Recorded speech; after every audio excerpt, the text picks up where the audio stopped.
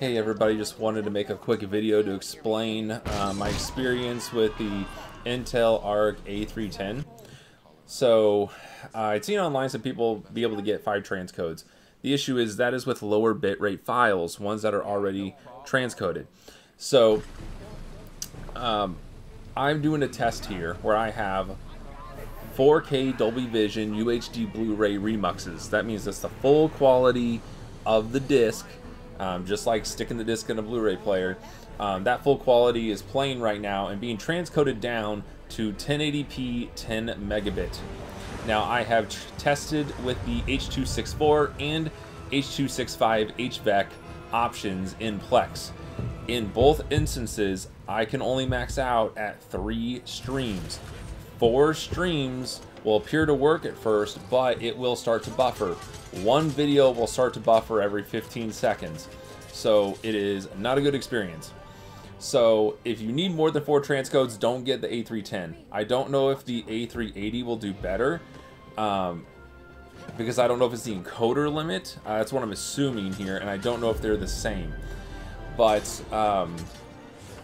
what I can say is this card, if you just need a couple, 3 or less streams, then this card will work fine. It's $100. The A380 is $120.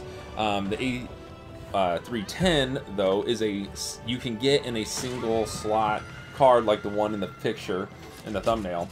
That's the one I bought. I only had a single slot available, put it right in the bottom, works great. So the reason why we see here is the video processing. When there's 4 streams, like right now, you can see it's maxed out. When there's 3 streams, you'll see it actually stop and dip down and then go back up. And it'll stop every about 10 to 15 seconds. Well, that means that it's pretty close to 100% time-wise and processing-wise. So once you put that 4 stream on, it pushes it, max out 100%, and it just cannot keep up. So I would not suggest buying this if you need more than 3 streams.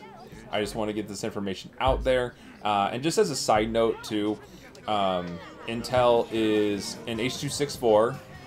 Intel actually, the encoder quality is worse than NVIDIA or AMD at the same bit rate. So at like say 6 megabit, you'll have worse quality than you would with an AMD or NVIDIA card. Now, when you switch to AV1 or HEVC, then you actually will get better quality with the Intel card. So it's just one of those downsides, but the good news is most of our devices these days support H.265 HEVC, so you can use that instead and use that option. It is an experimental with PLEX, but I've not had any issues with it. I've been running it for a while now. So I just wanted to throw that out there, let people know. Let me know your experience. If you have an A380, I would like to know how your card handles, or maybe an A750 or A770, or maybe you got the new B570 or B580. That'd be cool to know too. A little kill, I think, for just transcoding, but just another option just to see how the encoders stack up. So thanks guys, see you later.